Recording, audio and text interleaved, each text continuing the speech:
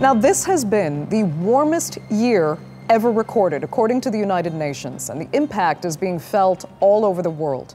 The average sea level rose to the highest point since satellite observations began in 1993.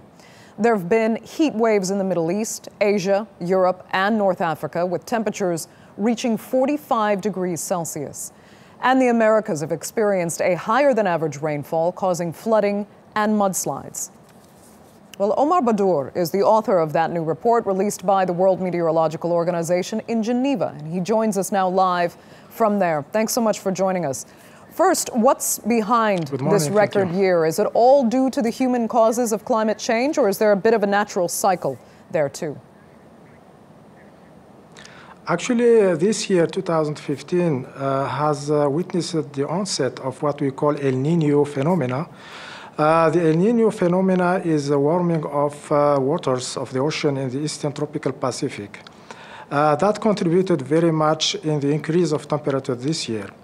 But on the background signal, there is also the long-term trend of temperature increase, which is caused by the greenhouse gas emission in the atmosphere. So we have both combination, the annual temperature increase caused by El Niño, as well as the long-term trend of the temperature caused by climate change.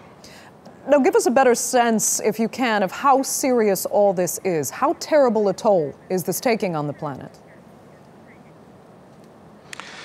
If you look at the impact of the global warming in terms of extreme event that you have listed, actually, for example, this year, 2015, we counted about more than 3,000 people death because of the heat wave in the Indian Peninsula, including India and Pakistan. We had severe floods in different parts of the world, which caused billions of US dollar damages in the infrastructure and killed many people also in some places.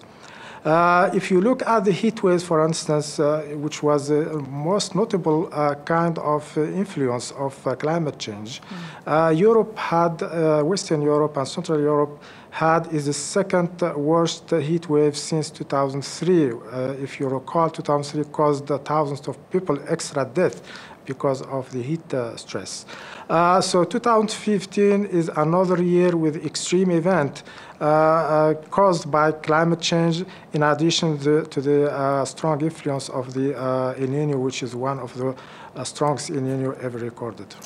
And now we're witnessing meetings taking place at the highest levels. We hope they'll enact the laws that can help change these dangerous patterns. But remind us what individuals can actually do to help prevent global warming.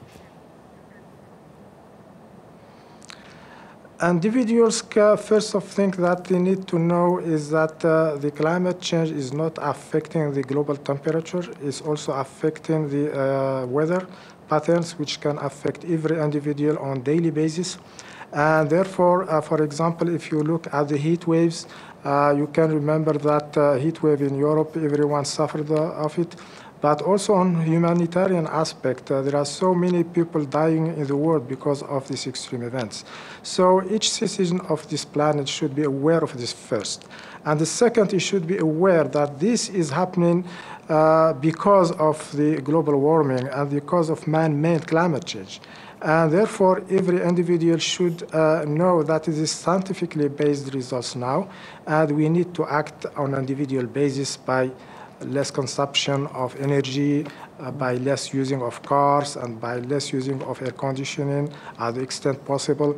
And actually, individuals are very important in triggering the global awareness through kind of citizen movement to help negotiators to get their sense of awareness.